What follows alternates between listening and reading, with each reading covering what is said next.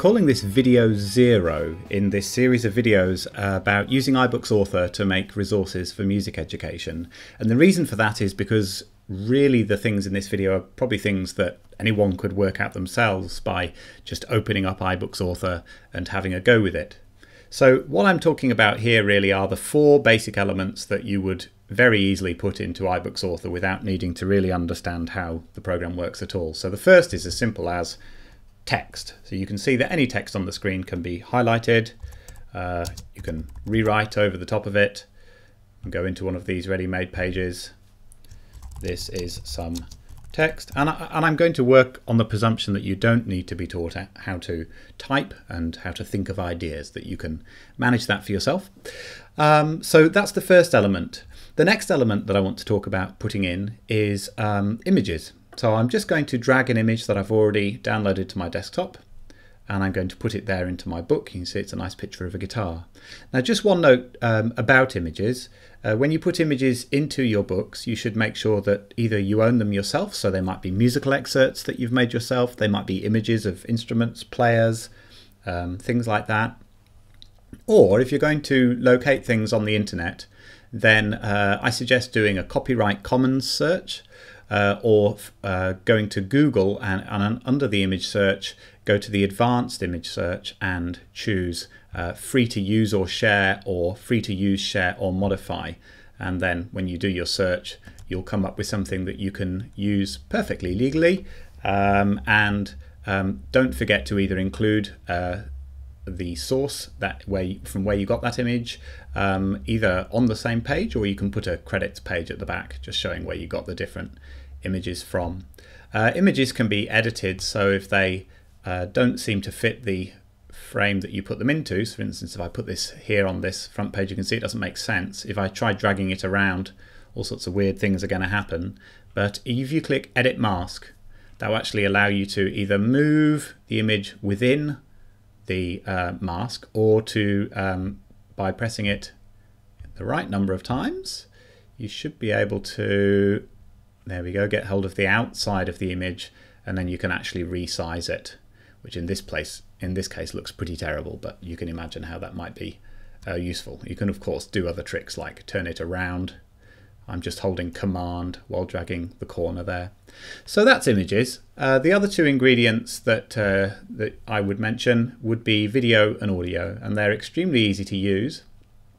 So I'm just going to again look on my desktop. I've got a video interview that I made here with a singer-songwriter for a resource that I'm working on at the moment. I'm just going to drag that in, and you can see in this particular style of book you get this rather strange looking piece of ripped paper, but they don't all work like that. Again, you can title it Interview with Alicia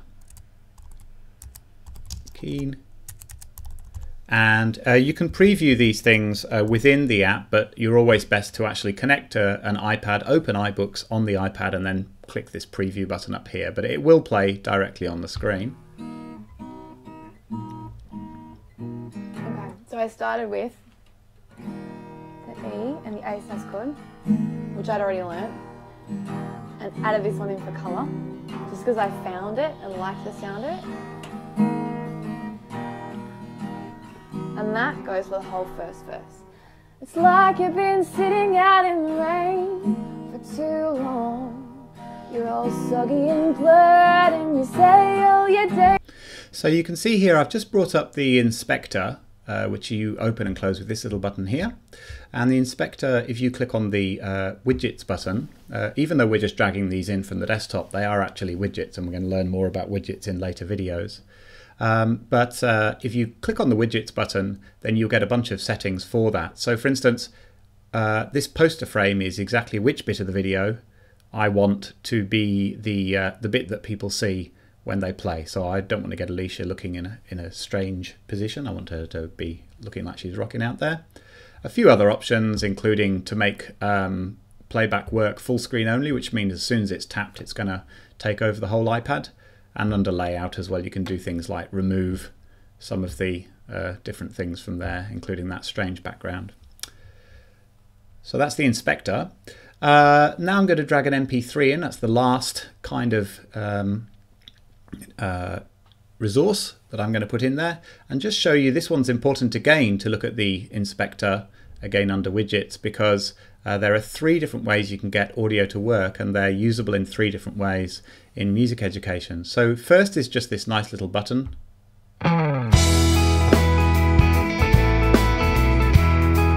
You can see it's really neat. Again, you could get rid of this text or whatever and just have that button on its own, or listen to the song, or you can have a little title. You can also then, again under the inspector, click on scrubber bar, which gives you one of these, and this is resizable, by the way. So if you want it to go, I find it's quite useful. If you want a student to be able to go through the recording and maybe consider you've got a score excerpt or something in here, or some questions, then by making it wider, it's easy for them to go to an exact part of the recording. So going way to different sound, music colored glasses. Okay, and last but not least, there's another way that you can make it work. If I just change again over in the inspector to image, what that does is it gives you, instead of having a button or a slider, this image is going to act as a button to play the song, if you like. So if I drag that onto here, and again, what I'm going to do is I'm just going to, under layout, tell it that I don't want to have the title, I don't want to have the background. So now I've just got this image, and that image is effectively my button. You can see under interaction that if I can still play.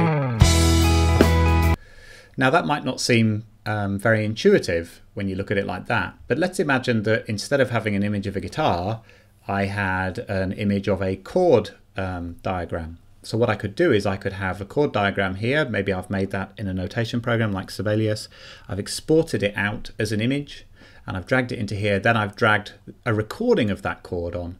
So by tapping on that chord, I can hear what that chord's going to sound like. So those are the kind of things that you can do with a combination of images and recordings in iBooks Author. So the last thing that I want to do just in this video is just review the 4 different bits of content that I've covered. So firstly, text that you can simply type into your document. The next thing that I imported was an image, just by dragging it and dropping it onto the iBook, and I mentioned making sure that you don't use copyright images. I dragged in a video that I had made, and that was very easy to set up. And then finally audio, which had 3 different layouts that all work in slightly different ways. So those are the 4 main elements of things that you'll use in your iBooks, and the remaining videos will look at just other little, very little tricks that are really good for making iBooks for music education. So going way to different